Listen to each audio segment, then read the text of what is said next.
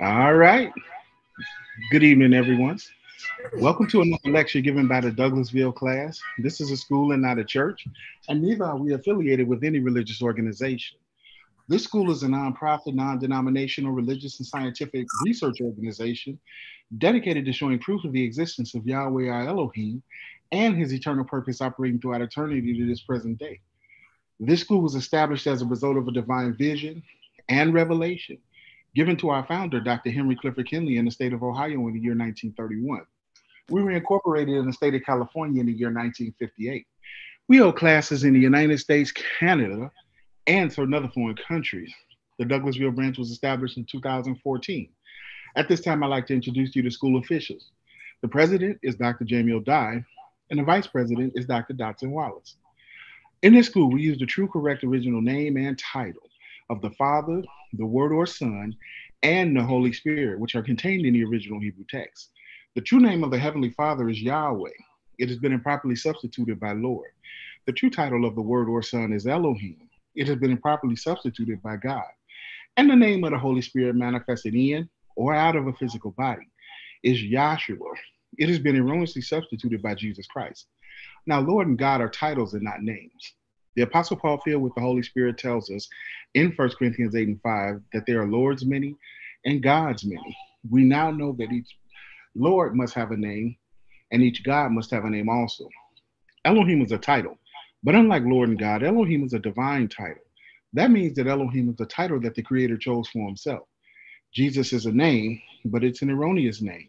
A minor investigation on your part in the good dictionary or encyclopedia will prove that neither the Hebrew language, the Greek language, nor the Latin language have any characters in their alphabet that will produce a sound that is made by the letter J. Neither was there a letter J in the English language until some 1400 years after the Messiah's death, making such names as Jesus and Jehovah impossible renderings of our Heavenly Father and His Son's name. Christ is a title, just like Lord and God. Now, Yahweh is pure spirit, and in this state He is incomprehensible and inscrutable. He is the ultimate source, substance, limits, and bounds of everything. We have Yahweh symbolized on our chart as a cloud. Yahweh is not a cloud. He merely chose a cloud to symbolize himself because a cloud has no particular or descriptive shape and form. We have drawn this cloud all around the edges of the chart to show you that everything on the chart is within the cloud.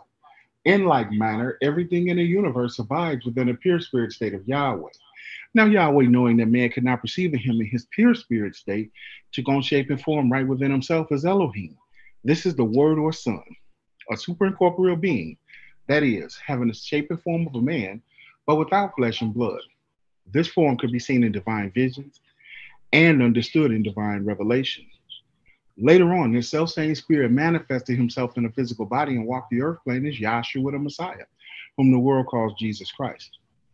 Now, there's only one name given unto salvation, and we must know that name. So, the simple yet intelligent question we should ask ourselves is, what was the name of the Savior during the time he walked the earth plane? A further understanding of his name and title may be had by reading the preface of the Holy Name Bible. Also, in this school, we teach by the divine pattern of the universe. We call it the divine pattern because it is Yahweh's pattern. After Yahweh led the children of Israel out of Egypt, he called Moses atop Mount Sinai and showed him the tabernacle pattern in a vision. Yahweh instructed Moses to build one exactly like it in the wilderness of Sinai. The pattern consists of a most holy place, a holy place, and a court that goes around about. These three compartments make up the one tabernacle pattern. In this school, we show proof how that everything in the universe is made and operates according to the threefold structure and function of the tabernacle pattern, and that absolutely nothing escapes the pattern. The primary constitutional aims and objectives of the Institute are as follows. First, to help you find and know Yahweh our Elohim as he really is and actually exists.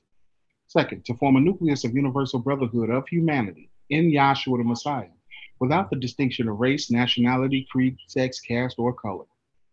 Third, to investigate the unexplained spirit law or so called law of nature and the powers latent in man. Fourth, to encourage and promote the study of the scriptures, comparative religion, psychology, philosophy, and modern practical and occult science. Fifth, to extirpate current superstition, skepticism, and ignorance. Sixth, to learn, know, and understand the operation of Yahweh's eternal purpose through the dispensations and ages. 7. To discern and avoid being deceived by Lucifer, the serpent, the devil, the dragon, or Satan and his demons operating mystery of iniquity on earth through the dispensations of time. 8. To earnestly contend for the common salvation and faith which was once delivered unto the sons and children of Yahweh. 9. To make known Yahweh from the beginning ordained, there is no other name given among men whereby man can be saved, save in the name of Yahshua the Messiah. And 10. To inherit eternal life now in the kingdom of Yahshua the Messiah with the hope of immortal glorification in the new earth state. Our watchword is peace, and our slogan is to speak the truth. At this time, we'll have class dedicated in prayer by Dr. Datsun Wallace. Then we'll have our scripture lesson read, 2 Corinthians, the 11th chapter, by Dr. Jameul Dye. May we have our prayer? Let us bow our hearts and minds and thank the Heavenly Father for another opportunity to learn of Him and to have our souls edified with that gospel of Yahshua the Messiah. And if anything be learned, all praises go to Yahshua the Messiah. Let us all say, hallelujah. Hallelujah. Good evening, class. Our scripture reading will be 2 Corinthians, the 11th chapter, read from the Holy Name Bible, containing the Holy Name version of the Old and New Testament, critically compared with ancient authorities and various manuscripts, revised by the late A.P. Traina, the Scripture Research Association. 2 Corinthians, the 11th chapter, begins on page 246. Would that ye could bear with me a little in my folly, and indeed ye do bear with me, for I am zealous over you, with a zeal for Yahweh. For I have espoused you to one husband, that I may present you as a chaste virgin to the Messiah. But I fear, lest by any means, as the serpent beguiled Eve through his subtlety, so your mind should be corrupted from the simplicity that is in the Messiah. For if he that cometh preacheth another Messiah, whom we have not preached, or if ye receive another spirit, which ye have not received, or another evangel, which ye have not accepted, ye might well bear with me. For I reckon I was not a whit behind the very chiefest of apostles. But though I be rude in speech, yet not in knowledge, but we have been thoroughly made manifest among you in all things. Have I committed an offense in abasing myself, that ye might be exalted, because I have preached to you the glad tidings of Yahweh freely? I robbed other assemblies, taking wages of them to do you service. And when I was present with you and was in need, I was chargeable to no man. For that which was lacking to me, the brethren which came from Macedonia supplied. And in all things I have kept myself from being burdensome unto you. And so will I keep myself. As the truth of the Messiah is in me, no man shall stop me of this boasting in the regions of Achaia. Wherefore, because I love you not, Yahweh knoweth. But what I do, that I will do, that I may cut off occasion from them which desire occasion, that wherein they glory, they may be found even as we. For such are false apostles, deceitful workers, transforming themselves into the apostles of the Messiah. And no marvel, for Satan transformeth himself into an angel of light.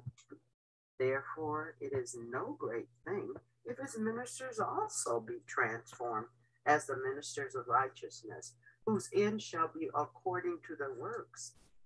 I say again, let no man think me a fool, if otherwise yet as a fool receive me, that I may boast myself a little.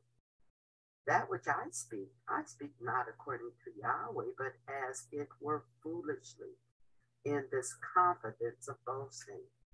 Seeing that many glory after the flesh, I will glory also. For ye suffer fools gladly, seeing yourselves are wise. For ye suffer, if a man bring you into bondage, if a man devour you, if a man take of you, if a man exalt himself, if a man smite you on the face. I speak as concerning reproach, as though we had been weak. Howbeit, wheresoever any is bold, I speak foolishly. I am bold also. Are they Hebrews? So am I. Are they Israelites? So am I. Are they the seed of Abraham? So am I. Are they ministers of the Messiah? I speak as a fool. I am more. In labors more abundant, in stripes above measure, in prisons more frequent, in deaths oft. Of the Jews 5 times received I 40 stripes, save one. Thrice was I beaten with rods. Once was I stoned. Thrice I suffered shipwreck. A night and a day I have been in the deep.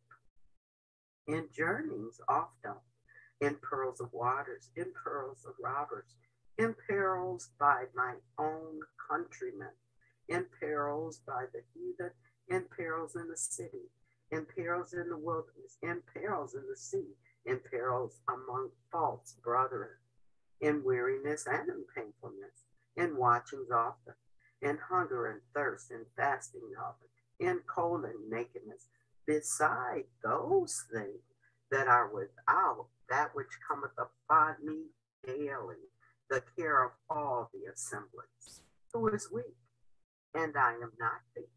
Who is offended, and I burn not? If I must needs glory, I will glory in the things which concern my infirmities. The Almighty Father of our Savior, Yahshua the Messiah, which is blessed forevermore, knoweth that I lie not. In Damascus, the governor under Arius, the king, kept the city of Damascus with a garrison, desired to apprehend me. And then a basket through a window was I let down by the wall and escaped his hand. I just read to you 2 Corinthians, the 11th chapter. Hallelujah. Hallelujah. All right. We want to thank everybody that is tuned in on YouTube. We also want to thank everybody that has joined us in the Zoom session. The scripture readers for tonight will be Dr. Carol Dye and Dr. Jameul Dye. And for our first speaker, it's an honor and a pleasure to call on Dr. Datsun Wallace. Good evening, class. And it's an honor and a privilege to be able to have something to say about my Heavenly Father in spirit and in truth. And I always like to remember that if it wasn't for Yahweh having mercy on us one more time in this age and giving our founder a vision and a vision of revelation about how prior to that vision of revelation, the world was worshiping the Creator incorrectly, going about to follow rituals and ceremonies and things that were cherry picked from the Bible and laid on man to do, thinking that we're pleasing our Father. And then along comes this individual in 1931 claiming to have had direct communication from the one that wrote the Bible. And he claimed that we were doing it wrong. And not just doing it wrong, doing it all the way wrong. And so I like to think about how that mercy that the Father had. So you don't have to let us in on that. And what made this different? What made this claim different from any other person saying that, hey, I don't like this. I prefer this. Because in America, you have the right to worship how you please. It's freedom of religion here. So what makes this claim different is that he said, not only have I had communication with the creator of heavens and the earth, but make me prove it to you until you're satisfied. And I had never heard nothing like that before. I didn't even know them two things could go together. Proof and religion. Because again, we live in the United States where it's freedom of religion. So it's not really cool to question what somebody believes. You can't knock somebody's religion here. It's bad form.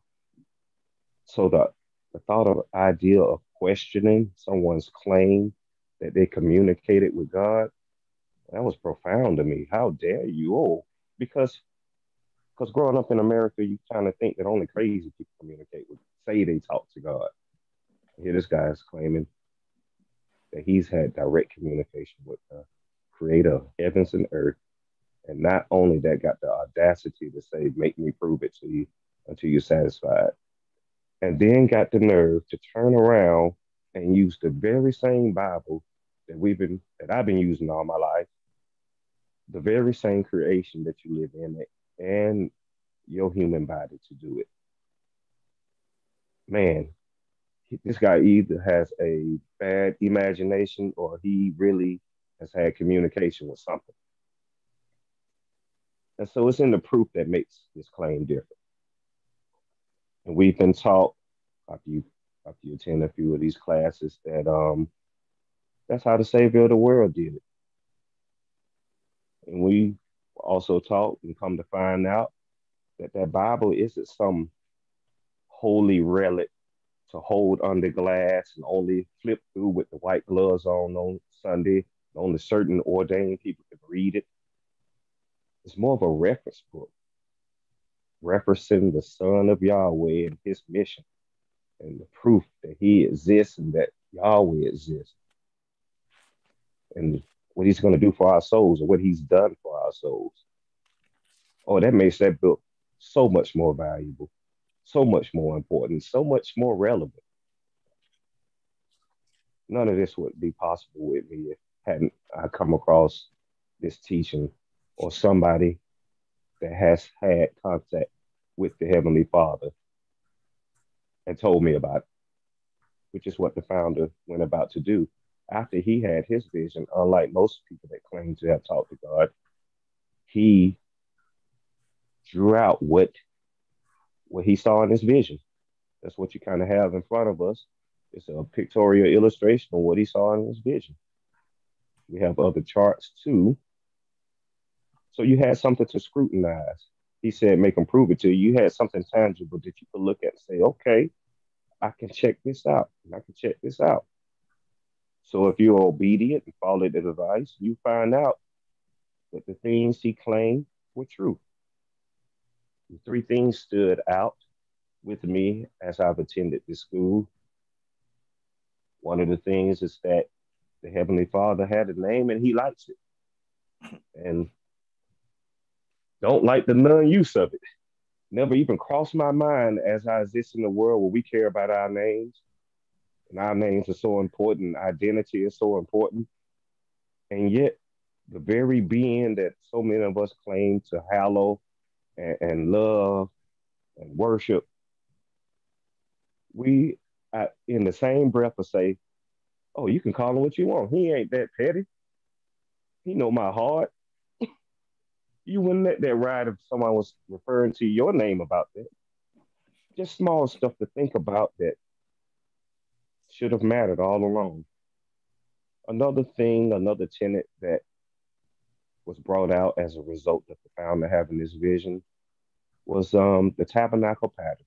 And like I've expressed before, that's another thing I've never heard of before coming into contact with this class. There is a structure that the creator had built that is key to understanding him and his purpose and his plan. Oh man, that's heavy. And you saying that everything goes by it? Everything, like everything. What a bold claim. And yet, this pattern is been in the Bible, the same Bible I've been using all my life. It's been there. Never got brought up in church. I don't ever remember hearing that or God's name in church, just in the name of God, but never a name. But that this teach, the third thing that this teaching brought out that's really just gets to the meat of the thing was the mission of the Son God, who the world calls the Son of God, who we rightfully know is Yahshua the Messiah, and what he was doing when he was walking around on this earth. I've expressed plenty of times that I thought that this man was just a good, moral person, and so good that he died for his beliefs.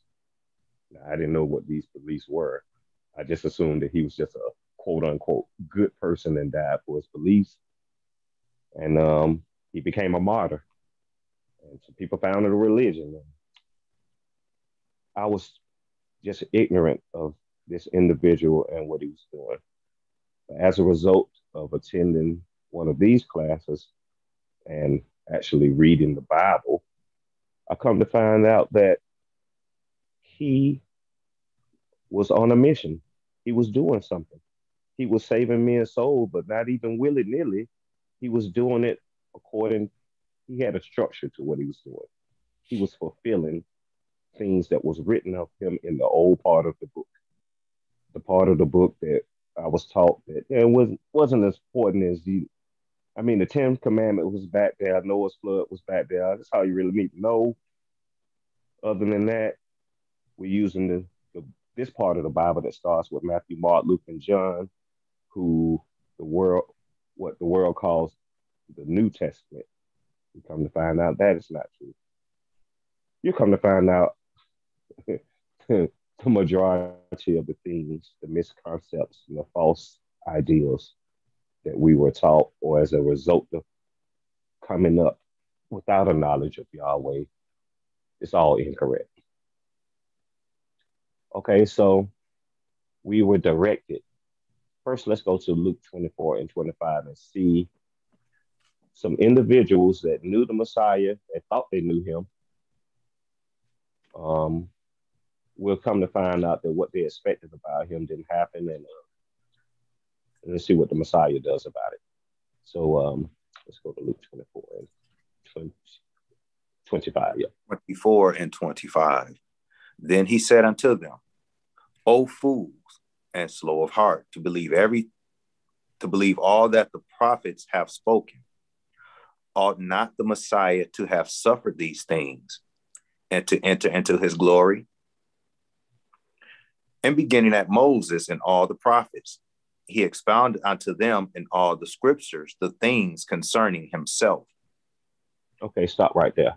He said, and beginning at Moses and all the prophets.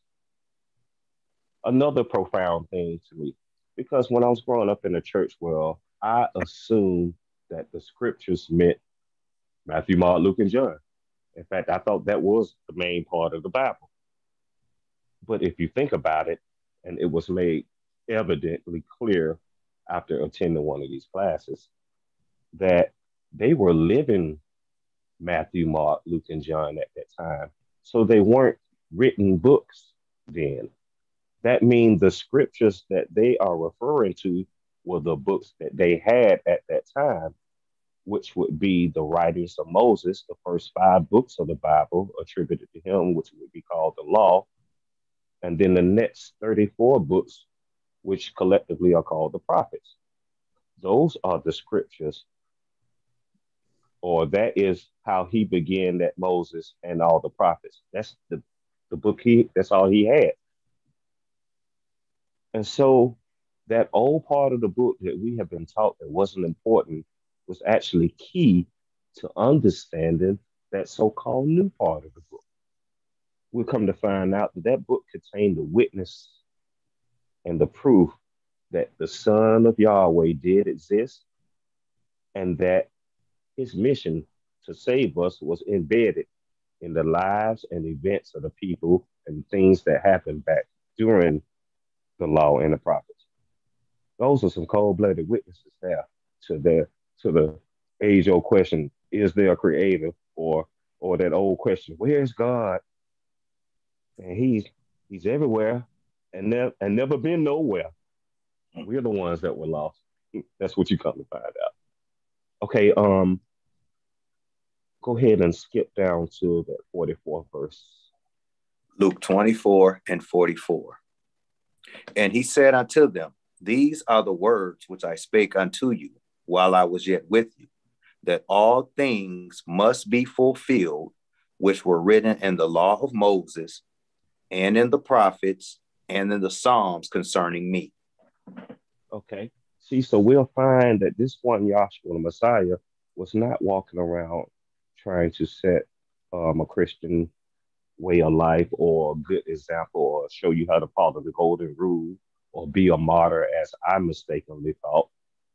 But he was fulfilling the things that were written of him and the things that testified of his coming, his birth, his life, his ministry, his death, burial, and resurrection, and outpouring of his Holy Spirit. Those events and those things that happened back that testified to that. So we'll know that if he could do these things, he can do that thing for my soul.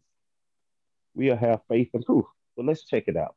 Let's check it out. First, we need to get 1 John 5 and 7, because we need to see how to pick up what our Heavenly Father is doing. And he laid down, well, 1 John 5, 7, I ain't gonna give it away. 1 John 5, 7. For there are three that bear record in heaven, the Father, the Word, and the Holy Spirit. And these three are one. And there are three that bear witness in earth, the Spirit, and the water, and the blood. And these three agree in one. If we receive the witness of men, the witness of Yahweh is greater. For this is the witness of Yahweh, which he hath testified of his Son. Okay. So Father Yahweh has left witnesses of his Son, Yahshua the Messiah, in the earth plane, in the events, in the lives of people that have lived and died. And those witnesses testify to him that he is a unity, that the one Spirit Yahweh is King, Creator, High Priest, and that one Spirit Yahweh is that life-giving spirit or that quickening spirit or that spirit that was in that body that we call Yahshua the Messiah. One self-same spirit manifesting in two manifestations. Two manifestations, so you'll know that one eternal spirit Yahweh and what he does. He is king, he is ruler, he is salvation. Not three different personalities agreeing on the same thing. One eternal spirit with three states of existence, manifesting royalty, priesthood, salvation, and a whole bunch of other stuff. All right. So we can see one of the charts. We call this on the Moses chart. It's entitled Elohim, the Archetype Original Pattern of the Universe. And it, like everything else that the moderator said, goes by the pattern. And so you'll find that this chart is threefold. And up, well, if we zoom in on the middle, we'll see the trek of the children of Israel. And I'm talking about this because the Messiah went back here to show or to teach his disciples something about why he had to die, bury, and resurrect.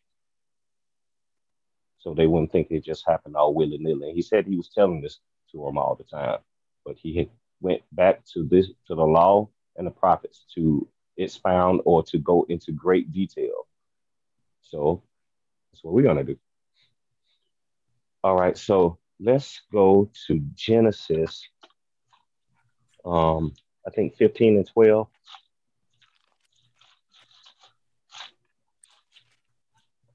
Yeah, Genesis 15 and 12. Okay, go ahead. And when the sun was going down, a deep sleep fell upon Abram, and lo, an horror of great darkness fell upon him. And he said unto Abram, know of a surety that thy seed shall be a stranger in a land that is not theirs, and shall serve them. and they shall afflict them 400 years. And also that nation whom they shall serve will I judge, and afterward shall they come out with great substance. Okay, stop right there. I went right here because Abraham is going to be the father of the nation of Israel, or he's the forefather of the nation of Israel. So what I'm saying is all of the nation of Israel ultimately is going to come from this one, or he's going to be the source. So and Abraham is up in Canaan's land, typifying the most holy place, or Yahweh in pure spirit. And so what I'm saying is, I said before that it's going to be a reflection of what Yahshua Messiah is going to do for your soul. And so your soul started out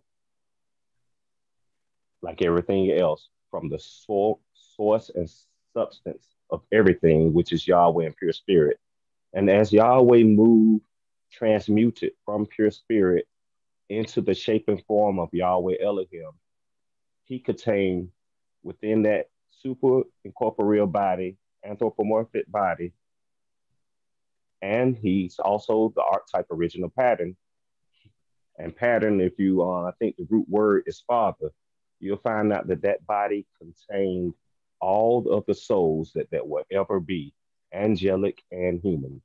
So Abraham in type and shadow would be like Yahweh Elohim with the Father, containing all of the souls of man, starting or originating from Yahweh, the source.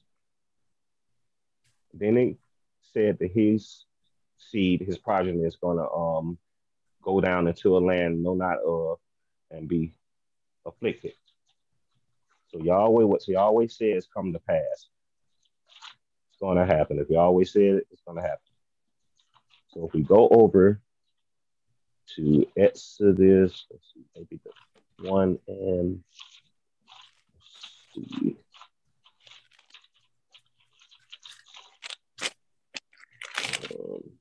Okay, let's go to Exodus 1 and well, we might as well start 1 and 1. Well, let's start 1 and 5. Exodus 1 and 5. And all the souls that came out of the loins of Jacob were 70 souls, for Joseph was in Egypt already.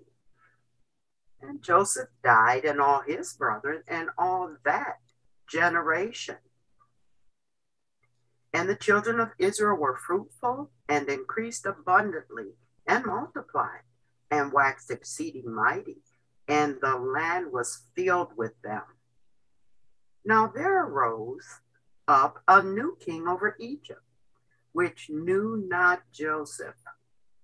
And he said unto the people, Behold, the people of the children of Israel are more and mightier than we. Come on, let us deal wisely with them, lest they multiply, and it come to pass that when there falleth out any war, they join also unto our enemies and fight against us, and so get them up out of the land. Therefore they did set over them taskmasters to afflict them with their burdens, and they built for Pharaoh treasure cities, Pithom and Ramses. But the more they afflicted them, the more they multiplied and grew. And they were grieved because of the children of Israel. And the Egyptians made the children of Israel to serve with rigor. Okay, start right there. And they made their lives bitter with Okay, so we see that Yahweh's prediction or prophecy has come to pass. We see the children or the descendants of Abraham eventually did end up down into Egypt. Now, if we look at our migratory pattern, we'll see that Egypt is in the court roundabout, and you'll see that it's dark. And that's because that's representing ignorance, carnality, the physical, the flesh. And how does that relate to your soul? Well, your soul, like I said before, originated with Yahweh. But when we are, how can I put it? I guess we got to say it like this. When we're born, when we're placed in a body, when Yahweh decides to let us be born, we come in ignorant of Yahweh. We don't know who our creator is. We don't know who our source and substance is. How can you say that, Datsun? Well, somebody had to tell you what you are. Somebody had to tell you who your parents were, your birthday was. You come in ignorant of everything. Some animals, after about 20 minutes, can stand, run away from lions, stuff like that. Human babies, we come in totally ignorant as a witness to how our souls come in innocent, no knowledge of Yahweh Elohim or who our source and substance is. The negative spirit or the negative mystery takes advantage of this condition. And you see how, just like with the children of Israel, it said that they, therefore, they did set over them taskmasters to afflict them with burdens. Just like down in this day and age, just about any religion, there's a work to do. There's something to do, a day to keep, a ceremony to keep. They inflict burdens and rituals and rules on us, claiming to be able to please Yahweh or to please God, or that's how you get to heaven. Pay this so you can get your relatives out of purgatory and things of such nature. So it's a bondage. With the children of Israel, it's a physical, literal slavery bondage.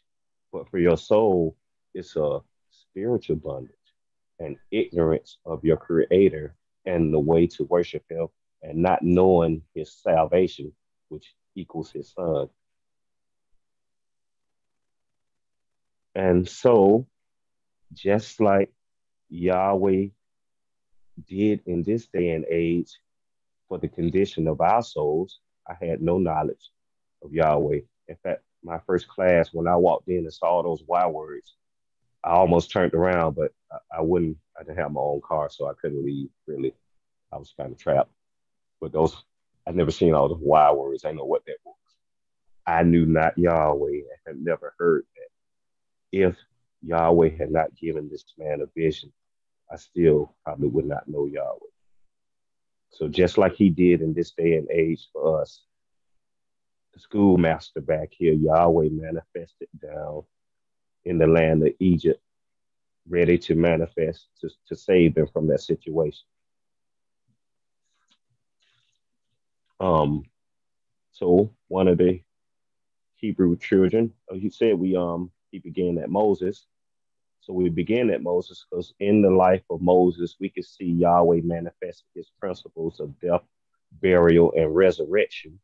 Also some principles of intercession and salvation. To save the Hebrew that was getting smitten by the Egyptian, he also interceded. Then, because of that incident, Moses had to flee out from Egypt. He dwelled in the land of Midian for 40 years. And then Yahweh appeared to him, introduced himself to him, and told him now he was going to make good on his promise and save the children of Israel from their condition. Let's see. Let's go to Exodus 3 and 6. This is what we see right here on the chart in this upper left. We have Moses and that picture of the angel and that burning bush on the backside of this mountain. And this is what's happening. All right, go ahead, Exodus 3 and 6. Exodus 36. Moreover, he said, I am the Elohim of thy father, the Elohim of Abraham, the Elohim of Isaac, and the Elohim of Jacob. And Moses hid his face, for he was afraid to look upon Elohim. And Yahweh Elohim said, I have surely seen the affliction of my people, which are in Egypt, and have heard their cry by reason of their taskmasters, for I know their sorrows. And I am come down to deliver them out of the hand of the Egyptians, and to bring them up out of that land unto a good land and enlarged, unto a land flowing with milk and honey, unto the place of the Canaanites and the Hittites, and the Amorites and the Perizzites, and the Hivites and the Jebusites. Now therefore, behold, the cry of the children of Israel is come unto me, and I've also seen the oppression wherewith the Egyptians oppress them. Come now, therefore, and I will send thee unto Pharaoh, that thou mayest bring forth my people, the children of Israel, out of Egypt. And Okay, Moses, you can stop right there, Dr. Dye. Because we see now that Yahweh said that he heard that cry and he has come down to manifest salvation. And then what he does, he starts executing judgment on. First, it appears like he's just giving the Egyptians a hard time, turns the water into blood. Then he sends some flies, some frogs, and then he plagues them. But what you'll find out is Yahweh is executing judgment on everything that they worship down there. See, the Egyptian was a polytheistic society, meaning that they worship many gods. Or it almost sounds like, it sounds kind of like freedom of religion, but properly polytheistic. But they're very similar. So we seem to worship many gods down here: money, kids, wife, husband, job, spouse, money again, because that's how much we worship money. So we're no different from those people. Well, the world is no different from those, although it just don't seem like it. So Yahweh is executing judgment on all those false deities. And so when you hear the preaching of this gospel, it's executing judgments on all those false concepts and misconcepts and ideals and imaginations and man-made rituals and ceremonies. Because the gospel is preached from the law and the prophets with witnesses. And you can't find witnesses for any Gentile keeping any of those things from back a law that was given only to the children of Israel. You can't find witnesses for anybody doing any kind of physical worship to please Yahweh in this day and age. See, we come to find out that this thing is not about what feels good, what sounds good. I'm not calling you guys because we're pals. I talk to you guys because we're friends, but that's not why I'm doing it now. Nor am I joining this school because, man, we sound real biblical right now, y'all. We get scriptures, we got pictorial illustrations of the Bible. That's not why I'm doing this. I'm here because I want to hear how Yahshua Messiah has manifested his salvation in these law and in these prophets, and therefore in my heart and in my mind.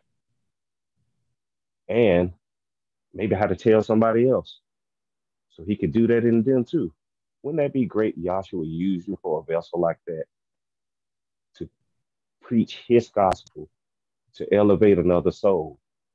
That sounds like loving the brother to me, teaching them or telling them how Yahweh gave it to them.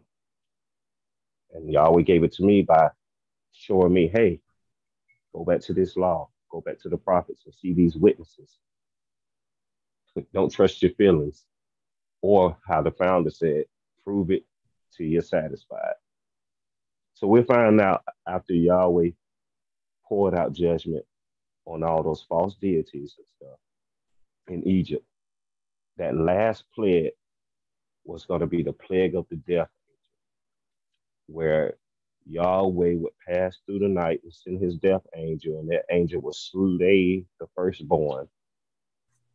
But there was a way to escape this death or escape this doom.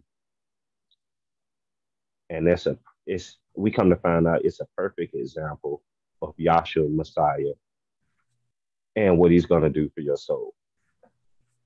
All right, let's go to Exodus, the 12th chapter. Let's start at the first verse. Exodus, the 12th chapter, first verse. And Yahweh spake unto Moses and Aaron in the land of Egypt, saying, This month shall be unto you the beginning of months. It shall be the first month of the year to you. Speak ye unto all the congregation of Israel, saying, in the 10th day of this month, they shall take to them every man a lamb, according to the house of their fathers, a lamb for an house. And if the house shall be too little for the lamb, let him and his neighbor next unto his house take it according to the number of the souls. Every man according to his eating shall make your count for the lamb. Your lamb shall be without blemish, a male of the first year. Ye shall take it out from the sheep or from the goats, and ye shall keep it 5 minutes until the 14th day of the same month, and the whole assembly of the congregation of Israel shall kill it in the evening. And ye shall take Dr. Dye, you can stop right there for a second. It's 2 points in here that just point to just an inside job. See, in the world, it was always an outward thing, an outward show of love, or an outward show of this, or an outward show of worship to Yahweh, holding your hands up, putting them in the air and stuff like this. But look how he said, first, you're going to take to every man, everybody's going to eat or partake of this lamb. And he said, every man to take the lamb according to his own eating, meaning whatever portion of lamb that fills you up, that's what you eat. It may be a portion that's bigger than the next person. It may be a portion that's less than the next portion. But that portion that you got was going to be enough to fill you up and save you from the death angel and get you over. So every portion that everybody got is enough.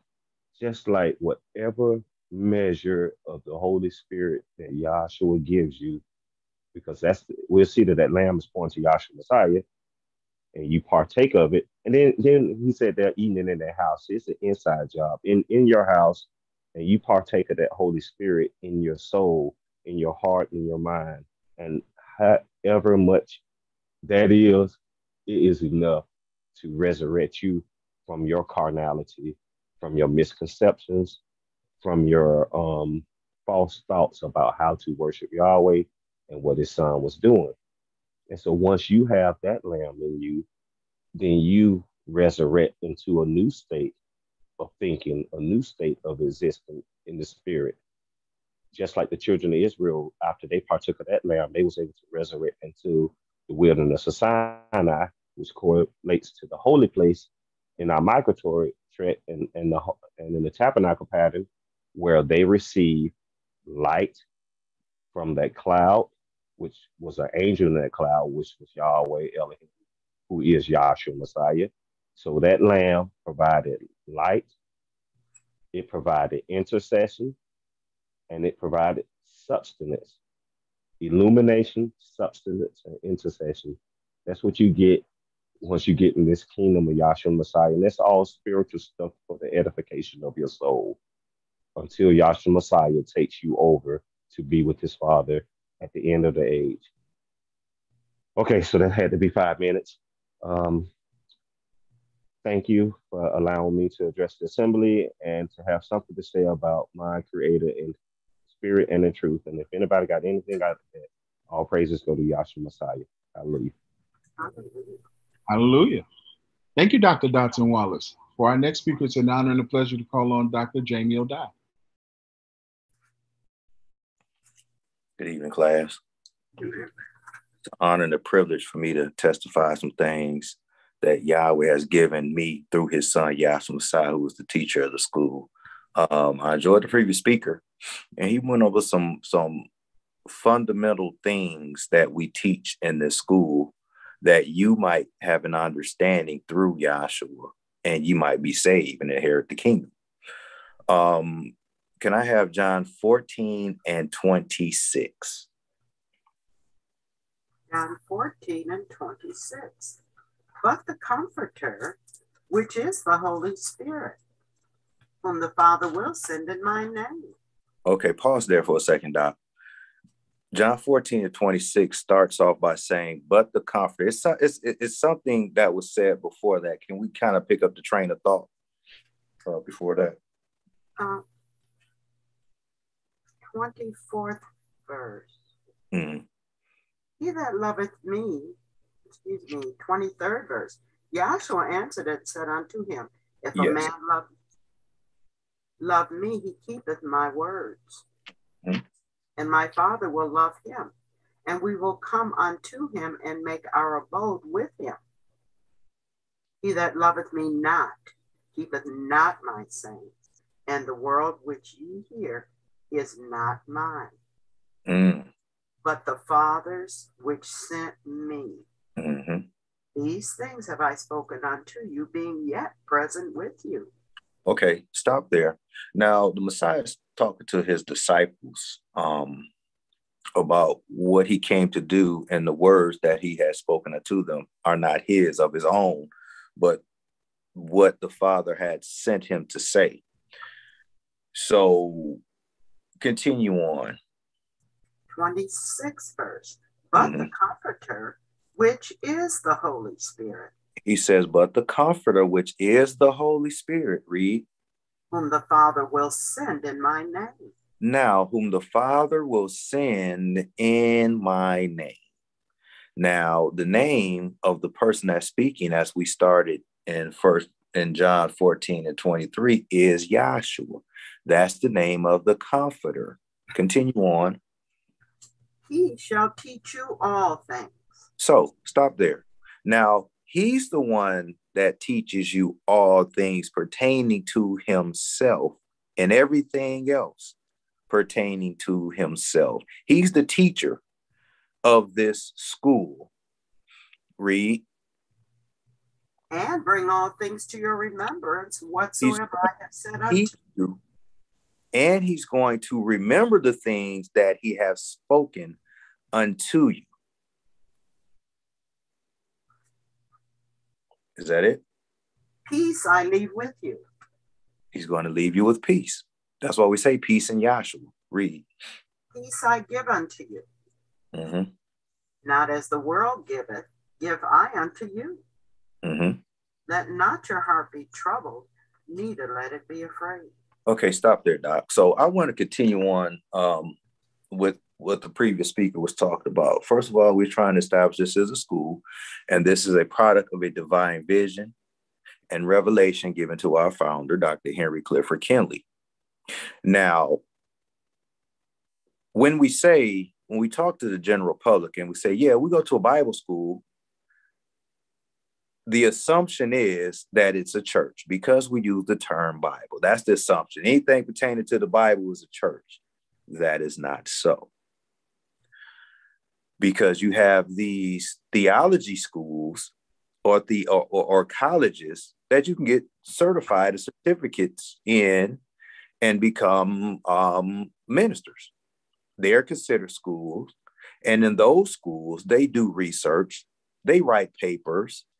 The professors teach a certain topic so you might understand the things that they were taught.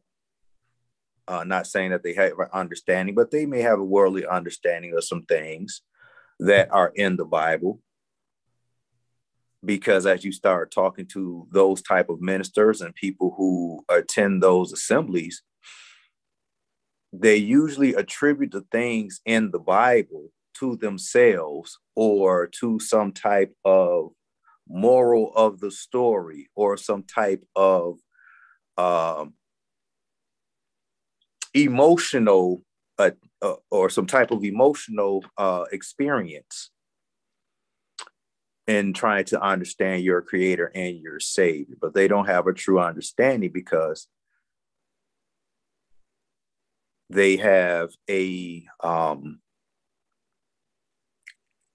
carnal understanding of the things that are in the Bible and haven't been taught by the teacher, which is Yahshua the Messiah.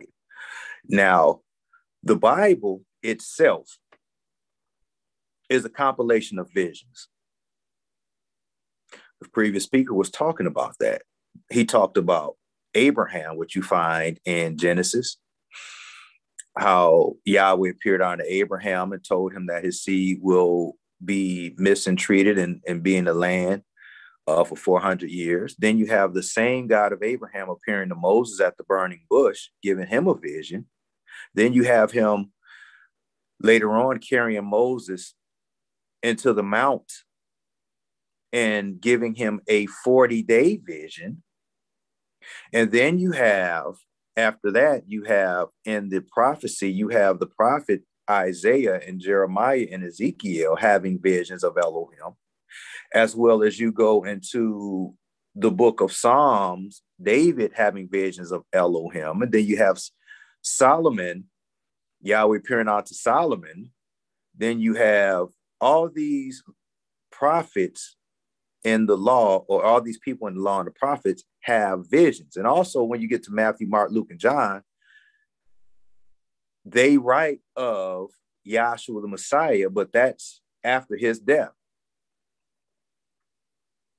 But these are things that they had to be shown by way of a vision. Then you have the Apostle Paul, who was the last of the apostles, the greatest of the apostles, receiving a vision of Yahshua the Messiah to write the things that he says and to write the books that he says pertaining to the gospel. Because Paul wasn't around when Yahshua was preaching his gospel. Pick that up, 1 Corinthians 15:1. Because we're going to say the gospel quite a few times, and we're not talking about Matthew, Mark, Luke, and John. We're not talking about gospel songs, and we're not talking about some made up gospel that we kind of read about in our scripture lesson for today. Pick up 1 Corinthians 15:1. Moreover, brethren, I declare unto you the gospel. Okay, now Apostle Paul is saying he's declaring, he's making a declaration, he's making a strong statement, as we like to say, a declaration of what this gospel is. Read.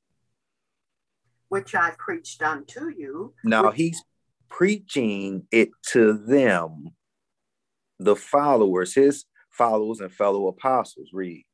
Which also ye have received. Which also ye have received, and wherein ye stand. Read. By which also ye are saved. And you are saved by this declaration of the gospel. Read. If ye keep in memory what I preached unto you. If you keep in memory what I preached unto you. Read. Unless ye have believed in vain. Unless you have believed in vain. You believe, you really was just kind of going with it and didn't really believe it. You just kind of, yeah, that sounds good. That sounds right. I'm just going to hang out because it sounds like the truth, but I really don't believe it. Read.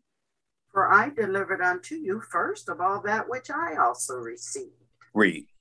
How that Yahshua the Messiah died for our sins. Now, this is the gospel, how that Yahshua died for our sins according to the scriptures. The first speaker began to go into the scriptures to show you a death throughout the scriptures. Read. And that he was buried. And that he was buried. He didn't stay buried in Joseph's new tomb. Read.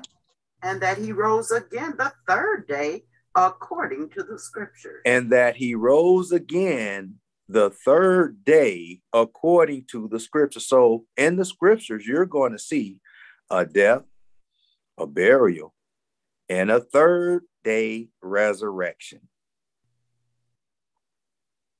according to the scriptures. That is the gospel that Yahshua came in to preach and to fulfill by way of the scripture. So everything you read about in the law and in the prophets, Yahshua fulfilled, including the lamb, the sacrifices, the temples, the law, the baptisms or the burials, the blood, and so on and so forth, written of in the law and the prophets, the things that they had to do. Yahshua fulfilled them. So those are some things that the first speaker talked about. And those are the things that we preach or teach in this course of study, or this school, if you want to say that. So there's some other things that the previous speaker mentioned, as in the law, and in the testimony. So let's go to the law and get Exodus 24, 25 and 8. Exodus 25 and 8. Mm-hmm. And let them make me a sanctuary. Now, we did mention that Moses was called into the mount. His Mr. Joshua led him into the mount and showed him a tabernacle pattern by the vision. If you look at the title of the chart that's before you, it's called Elohim, the archetype or original pattern of the universe. Now, Moses sees Elohim. So does Aaron, Nadab, and Abihu, and the 70 elders of Israel. But Moses is given an understanding because while he was seeing Elohim in a shape and form, and they described Elohim in a shape or form, he was given an understanding by way of this tabernacle pattern. Now, Elohim is the archetype original pattern. Then he had an intangible tabernacle that was shown to him in the mount. That's what we're talking about now. Read. And let them make me a sanctuary, that I may dwell among them. That I may dwell among them. According to all that I show thee. According to all that I show thee. After the pattern of the tabernacle. After the pattern of the tabernacle. And the pattern of all the instruments thereof. And the pattern of all the instruments thereof. Even so shall you make it. Now you have the instruments having a pattern as well when the pattern was created. So this pattern consists of, go ahead, go to 40 before I get into the pattern briefly. First. And look that I'll make them after their pattern. Now this is he repeats the thing again. He said, and look that thou make them after the pattern. Which was showed thee in the mount. Which showed thee in the mount. Now this pattern that Moses was instructed to make is the tabernacle pattern, or the tangible tabernacle pattern, which you see before you in the wilderness of Sinai, which is consisted of a most holy place, which had an Ark of the Covenant, which is a beaten work, is gold beaten work of one single beaten work of gold with two archangels oversapping the mercy seat. It's a 3-part configuration, making one Ark of the Covenant. Now that's a pattern. Then you have in the holy place, you have a 7-branch golden lampstand, which was a beaten work, an altar of incense, and a table of showbread, which held 12 loaves of bread in the holy place. And those are made by a pattern. And then you have in the court roundabout, you have an brazen laver, an holy anointing oil cup, which held oil so the priest can be anointed so he can officiate in the tabernacle and do his duties as a high priest. And then you also had an altar of sin and sacrifice, which had a grading system on top and 4 horns that went around it, which was brass. It was a brass altar of sin and sacrifice where they sacrificed the animals. Also in this tabernacle, you have a gate, you have a door, and you have a first veil and a second veil, which are dividers between each compartment of the tabernacle, still making one tabernacle. So now everything is made according to the pattern. Pick up Romans 1:19 and 20. Romans 1:19. And then I think it's Isaiah something from the rising of the sun and the west. It's Isaiah something. I think. I don't know. But go ahead, pick up Romans 1:19.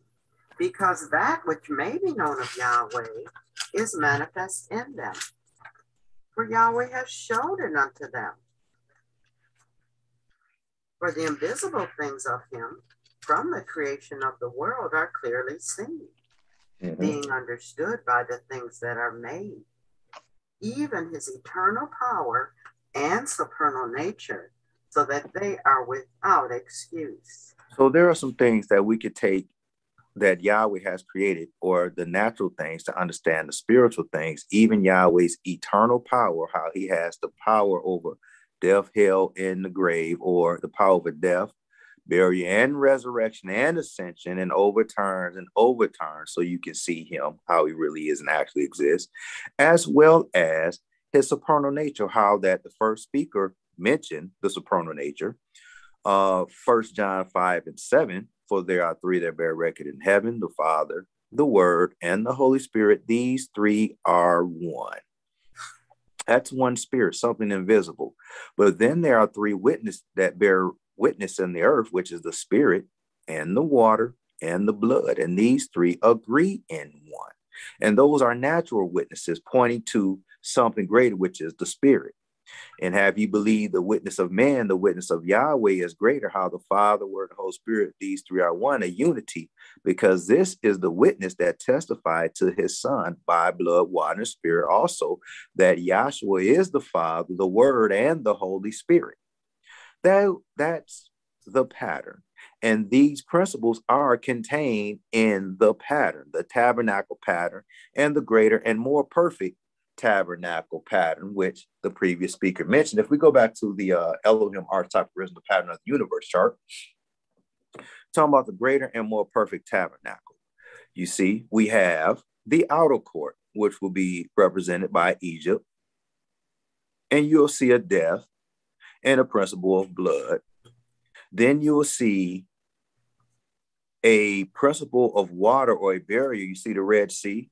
After they sacrificed that lamb and put those 4 points of blood around the door,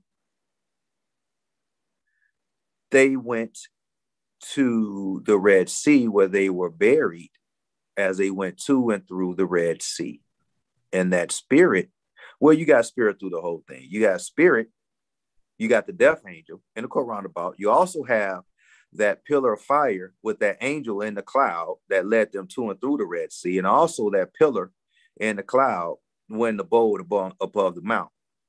And later on, that same pillar or that same angel in the cloud, which would be Yahweh Elohim, filled the temple. So you have, after the Red Sea, that will be like your brazen altar. And it had a door in it that they came through. So they'll go to and through the first veil.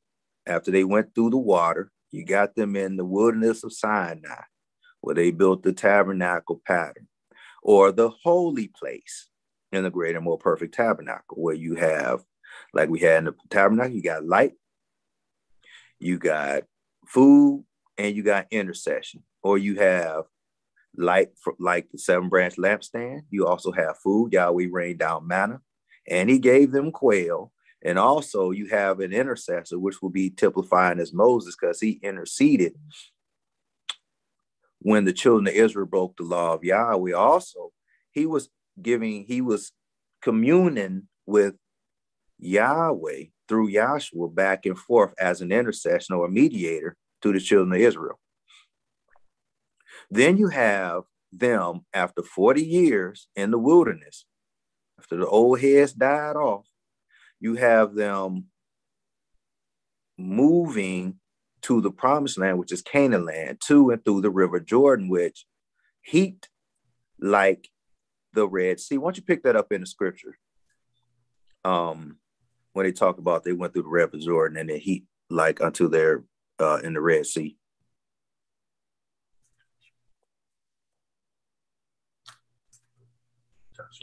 Joshua, the 3rd chapter. Yep.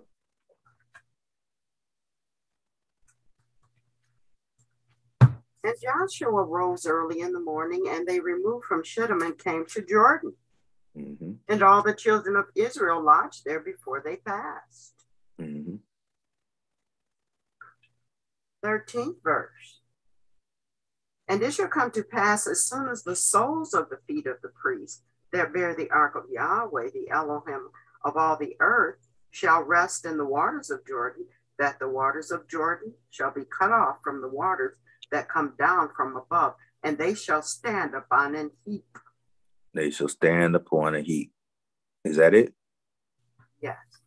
Okay, so they went to and through the river Jordan, which would be like the second veil, entering the most holy place. If you look on the chart, we have Canaan land being like the most holy place. Well, Solomon's son David was instructed to build Solomon's temple, which is represented by a man sitting on a throne. That Ark of the Covenant was the seat of Yahweh, or Yahweh's throne, where the Shekinah will flash and appear on the Day of Atonement. So there's the pattern, the greater, more perfect tabernacle, following the tabernacle pattern, following the greater and more perfect tabernacle pattern. Now, I want you to pull up the next chart, because everything goes by the pattern. Pick up the chart on the pattern and plan of salvation chart. So in the school, like we say, we teach by a pattern. Everything goes by the pattern. So your Bible is by the pattern, because it is a school and we teach by the pattern. You're not going to get this anywhere else. Your Bible is set up law, prophecy, and fulfillment. That's 3 parts of the Bible making up one Bible. That's by a pattern. Just like your most holy place, and court roundabout. So now this is a chart on pattern of plan of salvation chart. This chart is an illustration of what, in part of what is in your Bible, going by the pattern. So our first plate will be the transgression plate. And you see it goes by the pattern. You see Adam and Eve in the most holy place at the top. You see them in the holy place as the sun going down, and then you see them in a court roundabout. So all your top plates will be represented by the most holy place. All your middle plates will be going according to the tabernacle pattern by the holy place, and all the bottom plates will be your court roundabout plates. So in those plates, you should see a principle of blood or death, a principle of water or burial and or both, and a principle of spirit. Also, you're going to see a principle of 40, and you're going to see a principle of ascension or glorification, going by the pattern. Now, that tabernacle pattern is the key to your understanding. And this whole chart goes the same way. If you look at the bottom of the chart, it's the same way. Look at the crucifixion of Yahshua Messiah place, that death, burial, resurrection, the crucifixion of Yahshua Messiah. You see him dead on the cross. You see him buried. There's a burial in Joseph's new tomb. And then you see him resurrect in the holy place. So resurrection. You're also going to see blood. You're also going to see water principle, because Yahshua was buried by John the Baptist. And then you're going to see, let me see, where's that? You're going to see him you're going to see his death, because he's talked about his death as in the gospel. He talked about his burial as he was buried in Joseph's new tomb. Also, that baptism is a form of a burial or submersion or a burial. And you're also going to see a resurrection or a line of spirit, or spirit line, blood, water, spirit, or death, burial, and resurrection. And they follow all along these plates at the bottom as well. So nothing is going to escape the pattern. Also, and nothing is going to escape the principles in the pattern. So this is a school of higher learning. I just wanted to kind of go over some of the things that we talk about in this school, which points to the death, burial, and resurrection of Yahshua the Messiah. And that is the true gospel, going by the pattern. If there's any other gospel, let it be. Let's pick that up. Pick that scripture up too, right quick.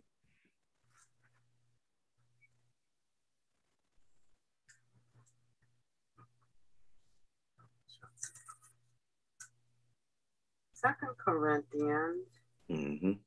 the 11th chapter.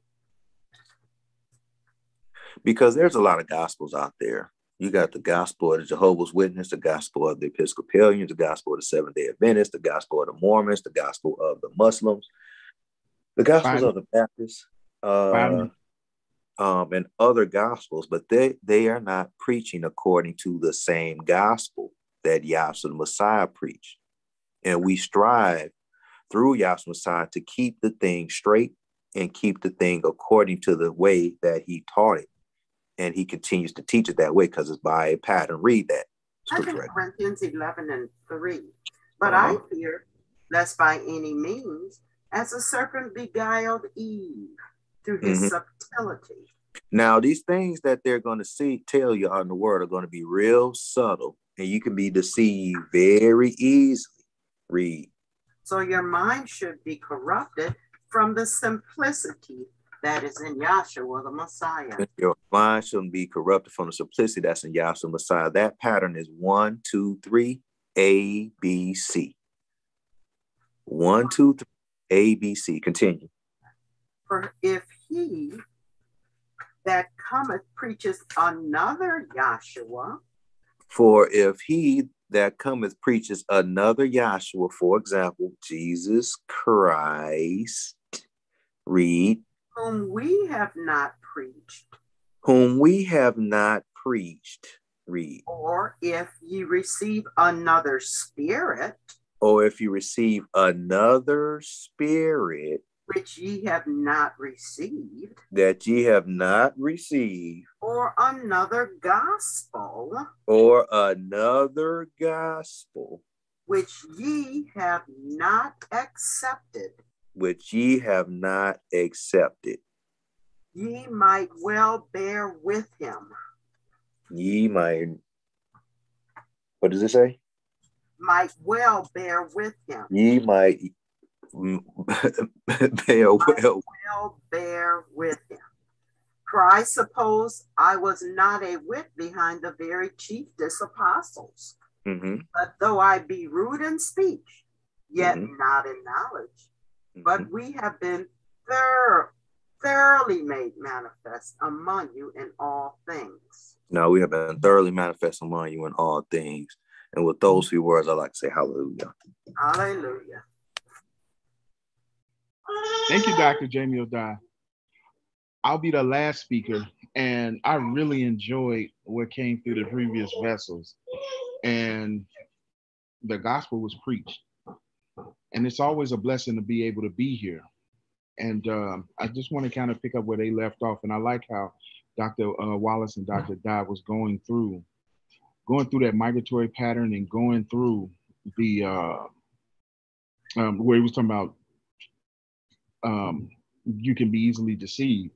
And if you preach another gospel, which we got in the scripture lesson, I want to start at the scripture lesson, and we're going to go back into the law and then into the prophets and pull out some principles. Yahshua has put something on my heart and mind that, I want to see if he, will go ahead and get it out to the brethren today. Go ahead. Start at 2 Corinthians, the 11th chapter, first verse. 2 Corinthians 11:1. Would Yahweh, ye could bear with me a little in my folly, and indeed bear with me. Now he said, I wish to Yahweh that you would indeed bear with me in my folly, and bear with me. Read. For I am jealous of you, over you, with holy jealousy. Right, with holy jealousy. Read. For I have espoused you. That's that same jealousy. Hold on. That's that same jealousy. It say when Yahweh say he's a jealous hell. That's why he say I'm jealous of you with a holy jealousy, a righteous jealousy. Read. For I have espoused you to one husband.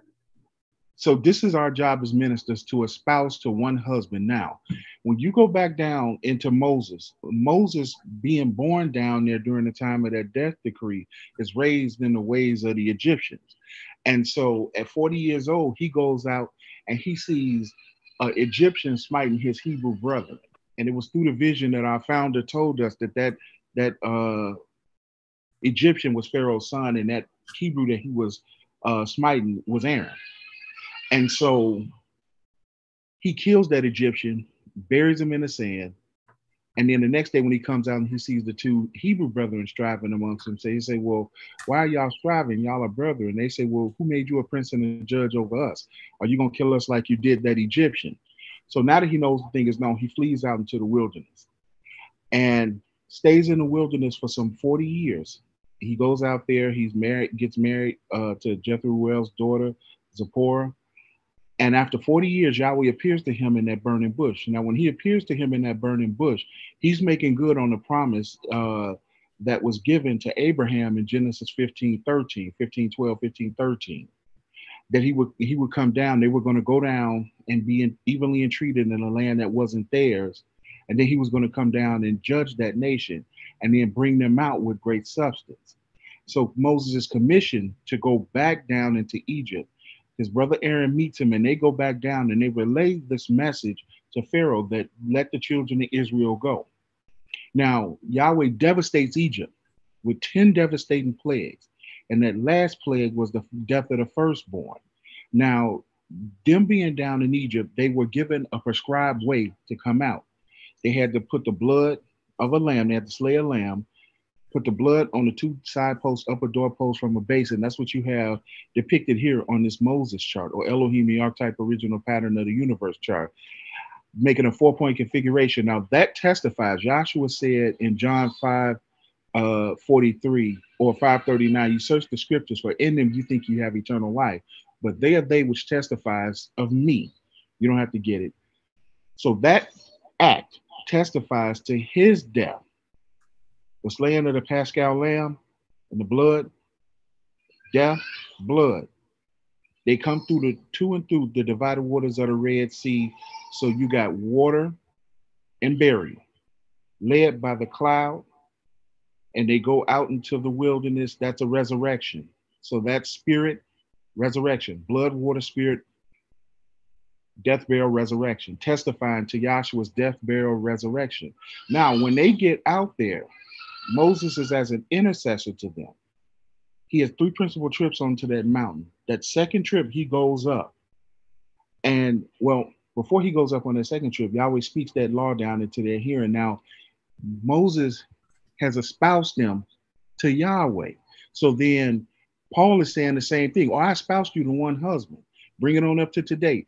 If you're being taught by some, they should be espousing you to Yahshua the Messiah. If they not, it's a problem. Go ahead and read. That I may present you as a chaste virgin to Yahshua. Right. That's why he made them clean up there. Moses made them clean up there before Yahweh spoke down to them. They were presented as a chaste virgin. So if Paul is saying that you got to see it back in the law, that's why we go back to the law.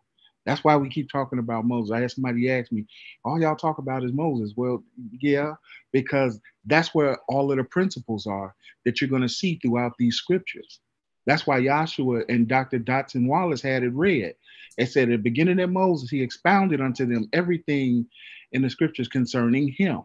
So all of this is testifying to him. We should be espoused to him, just as they were espoused to him back there. Read. For I fear, lest by any means, as the serpent beguiled Eve through his subtlety. Here we go. Now, on that second principal trip, Moses sees the creation of the heaven and earth, and then he sees them at rest. So when he comes down, he sees 33 days of the tabernacle. So when he comes down and he sees them worshiping that golden calf, he doesn't understand that. He said, what are y'all doing? I espoused you to one husband. But this goes back to what Dr. Jameul Dye said. They were easily deceived. And through the subtlety, it had them doing something that they were told not to do. Now, on that third trip, when he goes up, he sees a recapitulation of the creation of the heavens and earth. That's Genesis 2nd chapter, right? And then he sees the transgression. Now, read that verse over again, Dr. Carol Dye. But I fear lest by any means, as the serpent beguiled Eve through his subtlety. As the serpent beguiled Eve, Moses sees that act happen. Now that's back in Genesis, the 3rd chapter. Yahweh told Adam, don't touch of the tree. Eve, when the serpent came to her, he asked her, did Yahweh say not to eat from this tree? She said, yeah. He said, if we eat from it or touch it, we'll die. He said, well, no death will you. You won't surely die. He only changed one word. And when he changed that word, and also notice this. You see him here? This is what it's written on him, Lucifer. Continue to read there, Dr. Carol Dye. So your mind should be corrupted from the simplicity that is in Yahshua, the Messiah. I think you can eat from every tree, but that tree is pretty simple. I mean, to me, that's a pretty simple commandment. Don't eat from this tree. You know, I tell my kids, I like the Minute Maid juice. Don't drink that juice. It's pretty simple.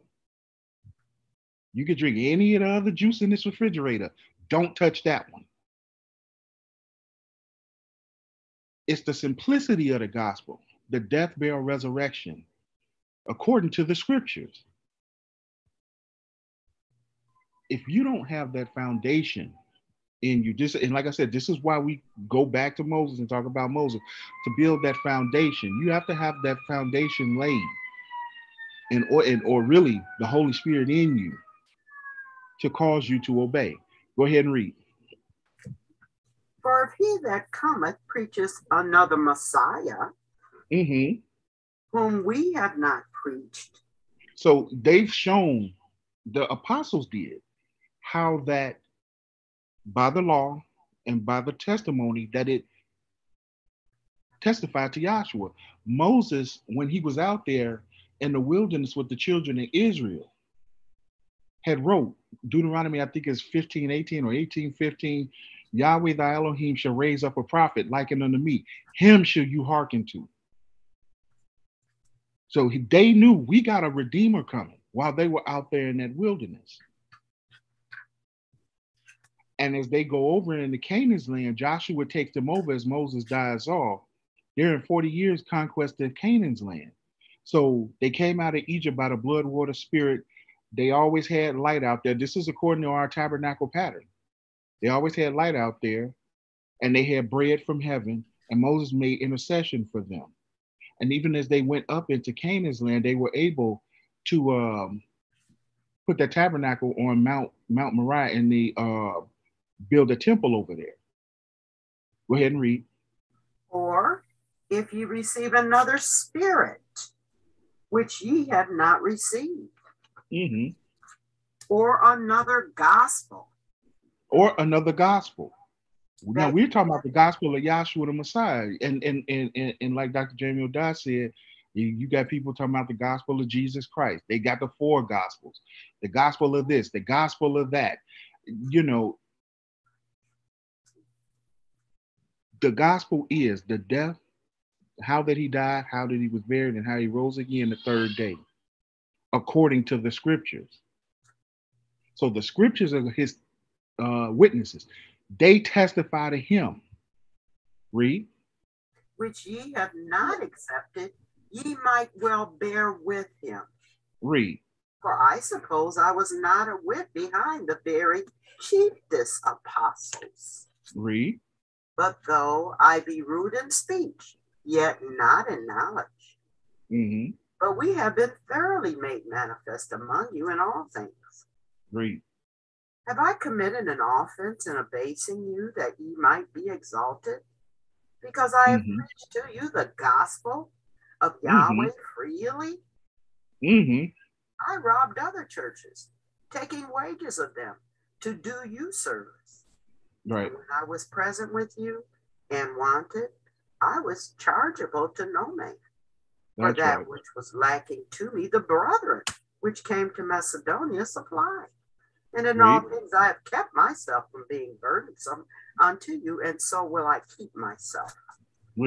As the truth of Yahshua is in me, no man shall stop me of this boasting in the regions of Achaia.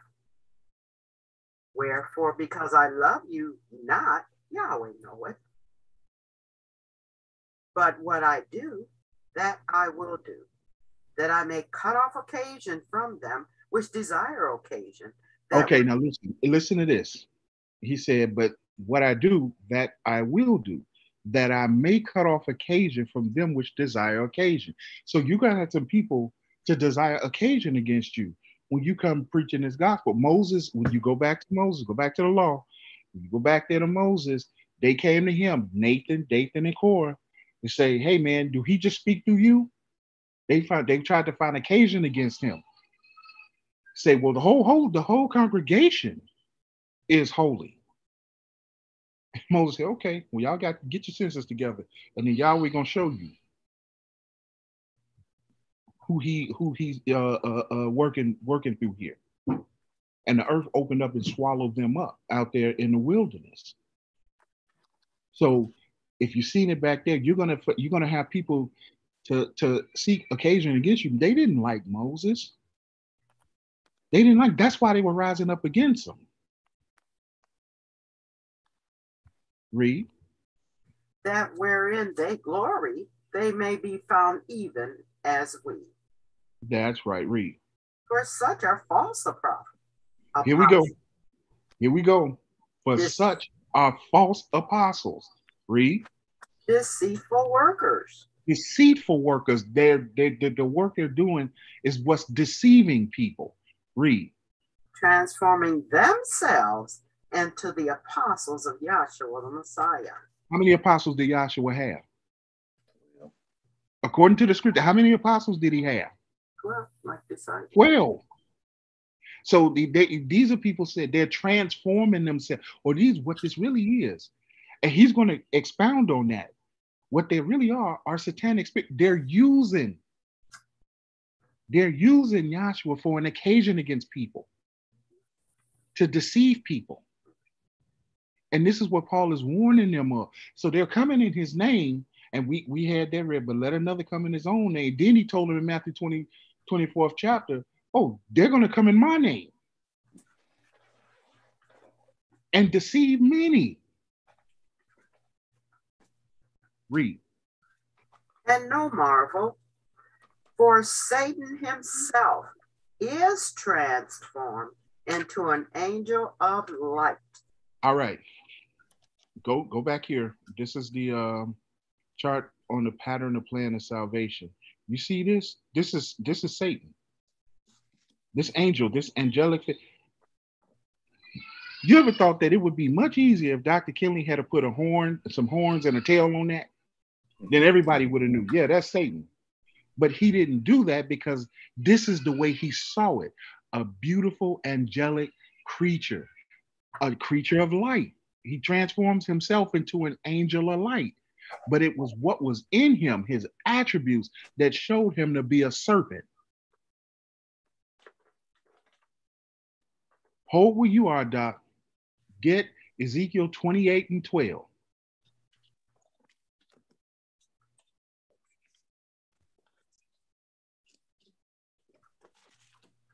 Hold where you are in 2 Corinthians 11 chapter, but get Ezekiel 28 and 12.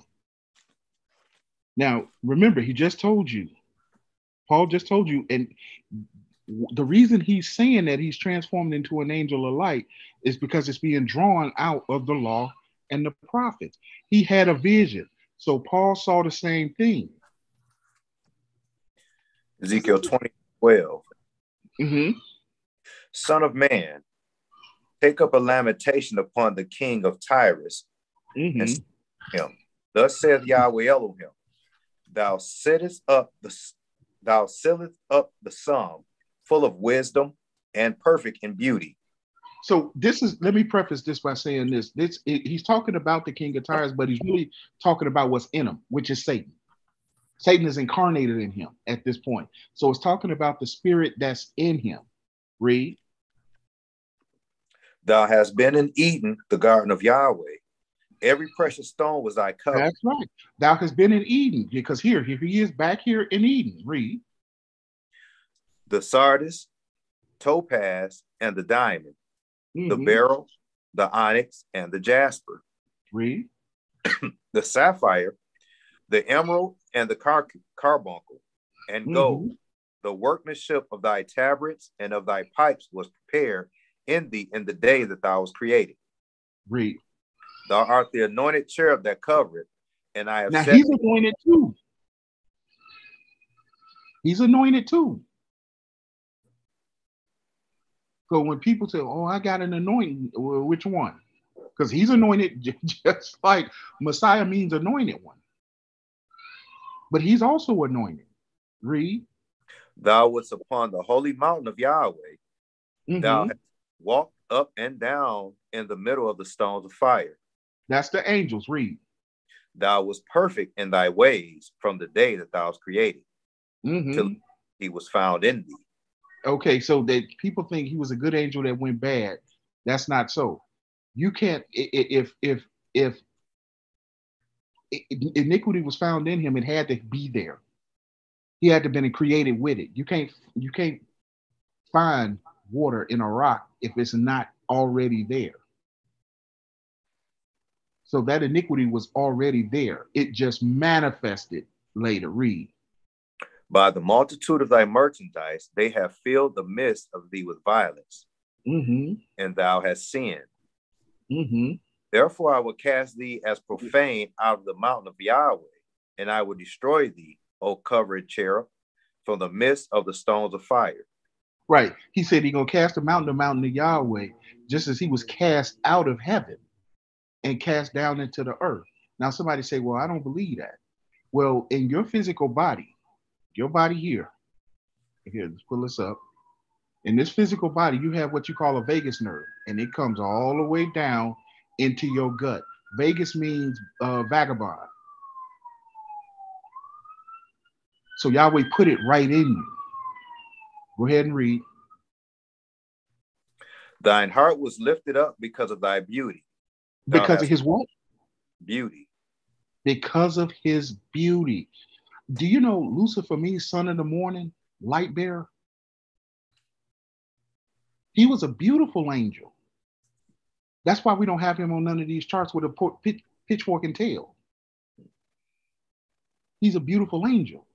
So Paul is saying to the Corinthians, listen, don't marvel, for Satan himself is transformed into an angel of light.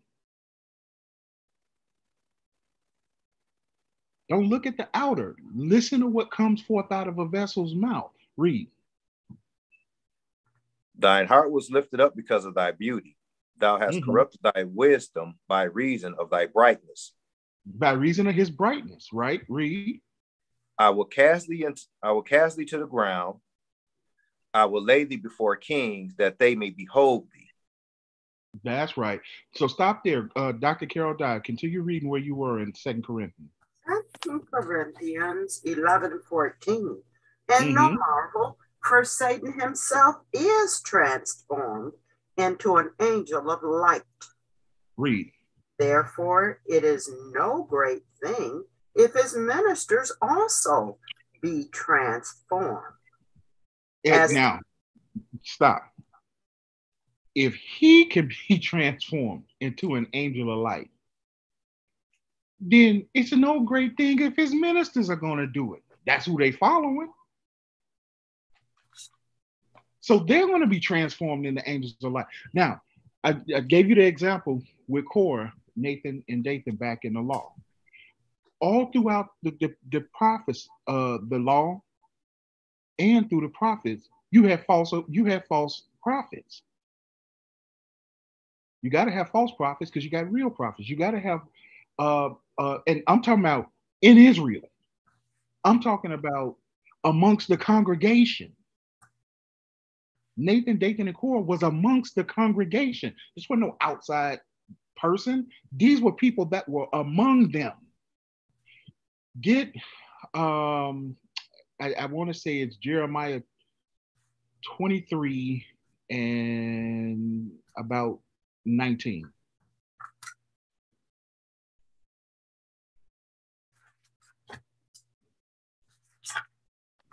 Jeremiah Go ahead, 23 and 19.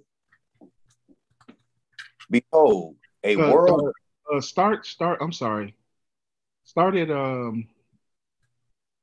23 and 23. 23 and 23. Mm-hmm. Am I Elohim at hand? Am I Elohim at hand, saith Yahweh, and not a Elohim afar off? Mm-hmm. Can any hide himself in the secret place that I shall not see him, saith Yahweh? Now that should let you know we preach here the ever presence of Yahweh. He is always present. He is at no time absent. Your very being is made up of him. You are spirit materialized. That's why we say you are Yahweh. So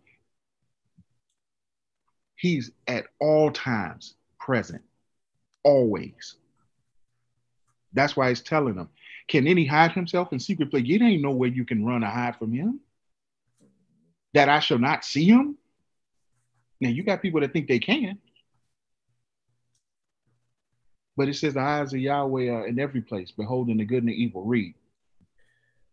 Not I fill heaven and earth, saith Yahweh. I have heard what the prophet said, that prophesy lies in my name, saying, I have dreamed, I have dreamed. Mm-hmm. How long shall this be in the heart of the prophets, that the prophets lies? Now, how long shall this be in the prophets, the heart of the prophets that prophesy lie? What's causing them to do it?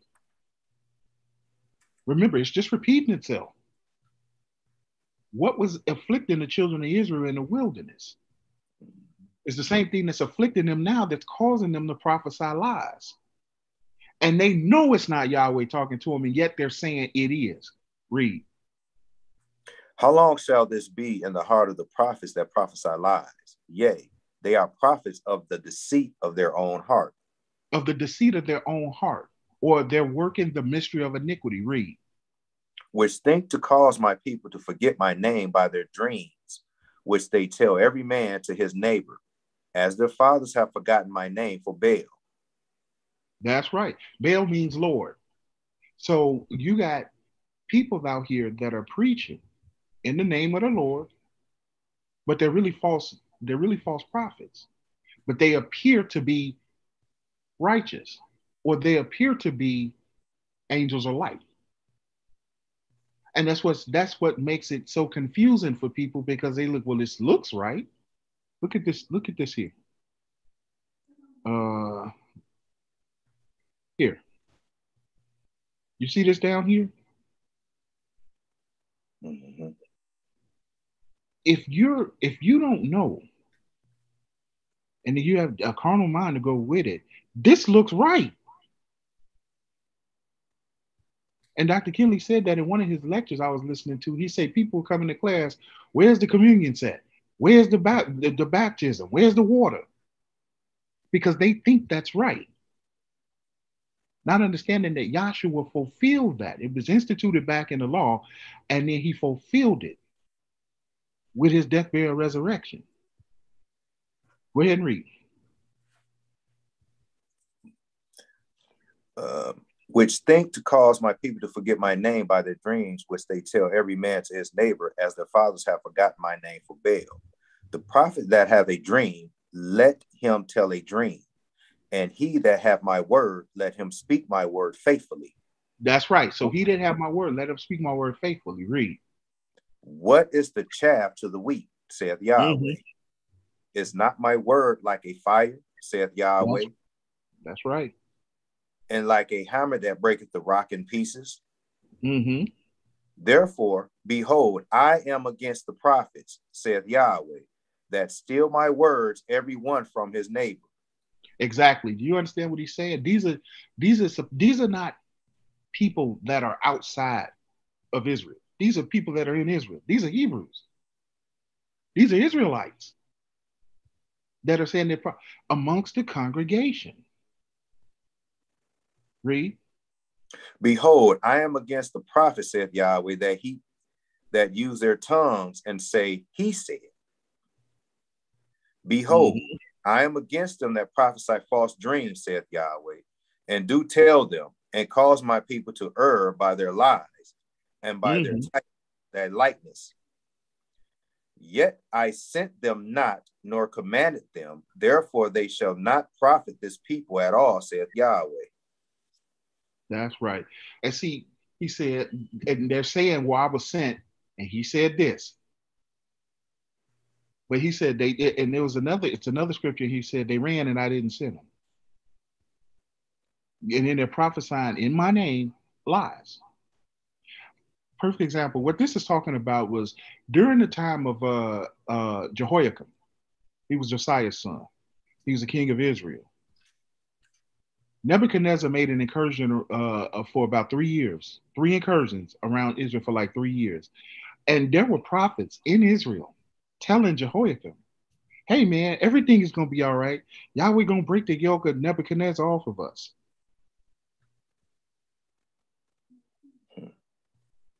These were Israelite prophets telling them that.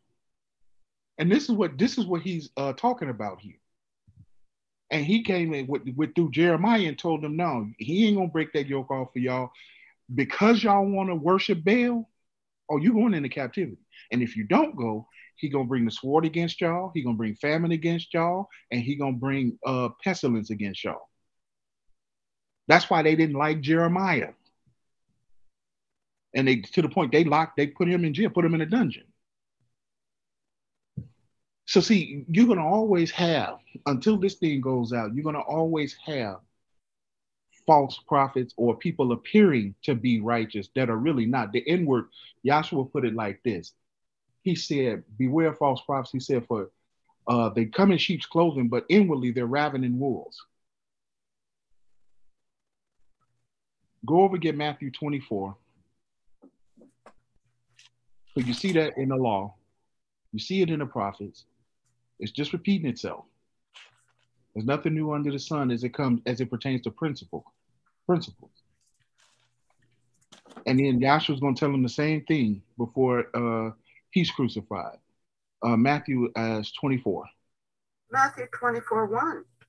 And Yahshua went out and departed from the temple, and his disciples came unto him for to show him the buildings of the temple. And Yahshua said unto them, see ye not all these things? Verily I say unto you, there shall not be left here one stone upon another that shall not be thrown down. As he sat upon the Mount of Olives, the disciples came unto him privately, saying, tell us, when shall these things be, and what shall be the sign of thy coming and the end of the world? And Yahshua answered and said unto them, take heed that no man deceive you. So people are going to come preaching to you, but he's letting them know. And he's talking to his disciples here. Take heed. First thing he told them, take heed that no man deceive you. Deception is what happened in the beginning, and that's what's happening now in the end. Take heed that, and it's coming through man. Take heed that no man deceive you. So when our founder had that divine vision and revelation, he came and he preached to the people. And not only did he tell them, I had a divine vision and revelation, he told them, you make me prove it. Don't believe it because I said it. You make me prove it until you are satisfied. I have not heard one minister on TV, one minister ever in person, one preacher, pastor, monsignor, guru, rabbi, not one to say, make me prove it.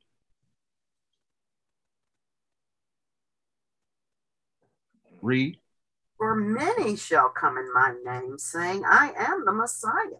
And now, that goes back to what Paul said. No marvel. For Satan himself is transformed into an angel of light, and it ain't no big thing if his ministers do it.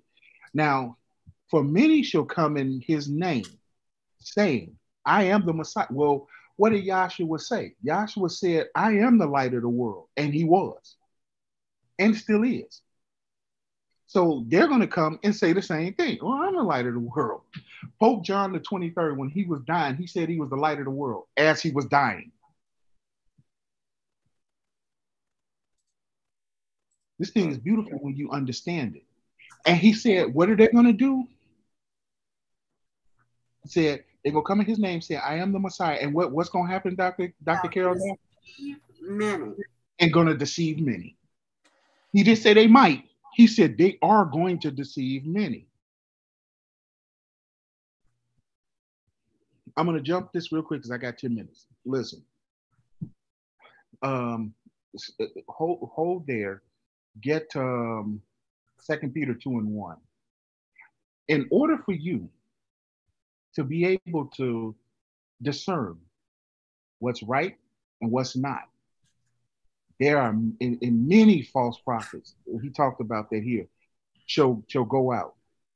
Shall and say that's 24:11.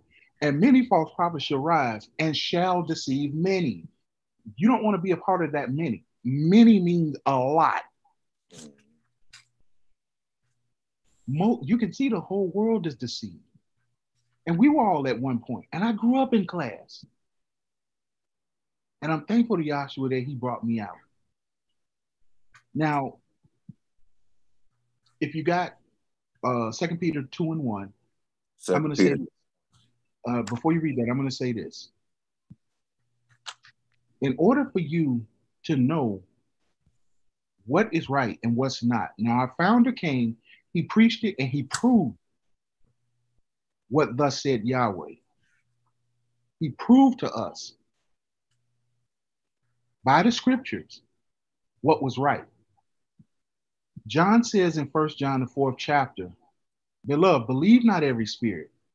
Test the spirits, try the spirit to see whether they are of Yahweh or not. And then he go, well, you know what? Before you read with that, Dr. Carol Dye, can you get that 1 John 4:1? Yes, 1 John 4:1. Beloved, believe not every spirit, but try the spirits. You got to test Yahweh. Read. Now, he's going to show you how. Read. Because many false prophets are gone out into the world. Same thing Yahshua said, because it's the same spirit speaking through him. Read. Hereby know ye the spirit of Yahweh. Every spirit that confesseth that Yahshua the Messiah is come in the flesh is of Yahweh. Now, this is how you're going to know. If they're confessing that Yahshua is come, that's present tense. This is after the crucifixion. Present tense, in the flesh. In whose flesh? In yours, in your heart and mind. Read. And every spirit that confesseth not that Yahshua the Messiah is come in the flesh is not of Yahweh. So we know that Yahshua, Yahweh, Elohim is Yahshua. These three are one. Father, Son, Holy Spirit, right?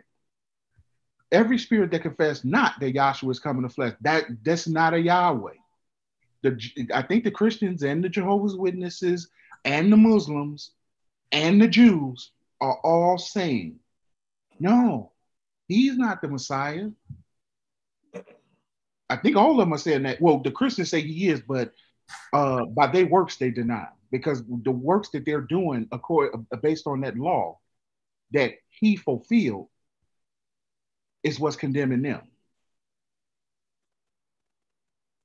Read. And this is that spirit of anti-Messiah. Who's the anti-Messiah? Satan.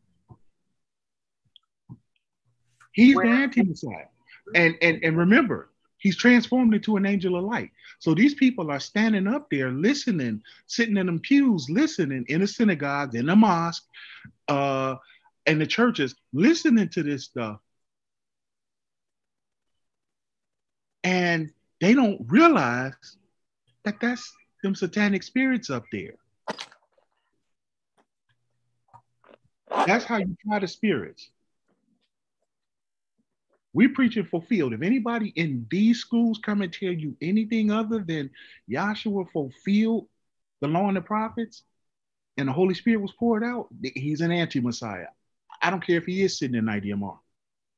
If they tell you anybody other than Yahshua is your savior, he's an anti-Messiah. I don't care if he is in IDMR. I didn't say it. The scripture said it. Go ahead and read. Whereof ye have heard that it should come, and even now already is it in the world. Thank you. Read 2 Peter. This is 2 Peter. But there were false prophets also among the people, even as there shall be false teachers among you. There we go. There were false, and he's going back to the law, letting them know it was false. It was false prophets amongst them, even as it's going to be amongst you. Mm-hmm. Read. Who privately shall bring in damnable heresies. And what they're going to do is bring in damnable heresies. Read. Even denying Yahweh that brought them, and bring upon themselves swift destruction. And bring upon themselves swift destruction. They're going to, by the doctrine that they're preaching, they're going to bring in damnable heresies, denying Yahweh that delivered them, or who really is Yahshua that delivered them, and bring upon themselves swift destruction. Now, get Revelation 2 and start at 1.